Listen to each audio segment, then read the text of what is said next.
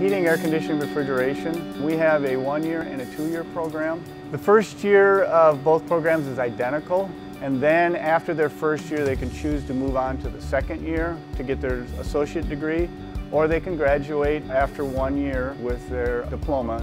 We have 4 different certificates: air conditioning, we have refrigeration, gas heat, and also oil heat. Our classes are set up in 8-week sections. So our first 8 weeks, a lot of it is theory. And then their second 8 weeks is when they spend the bulk of their time in the lab. It's awesome. I've enjoyed this program. You learn a lot of the fundamentals of electricity, your plumbing, heating, really a lot of your niche kind of jobs. You're really working with these systems, checking superheat, subcooling for your air conditioners.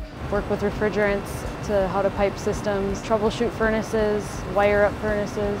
They have renewable energy added to the systems. Solar panels, they have a windmill turbine. The way our equipment is set up is we do residential, light commercial, and industrial. We like to have many different makes and manufacturers, different efficiencies on equipment. If you're a person that likes to work with your hands, this is what you need to be doing, is something in the trades. Being able to get your hands on the equipment and doing it in a controlled environment, because you're doing it with your instructor and they're there to help you and coach you through each step so that you're actually learning what you're doing, so that when you are released into your field, you're like, I can do this. There are so many jobs out there right now, we can't keep up. Usually by about end of March, almost all of our students that want to work in the industry have jobs. The trades are wide open for jobs. The pay is tremendous.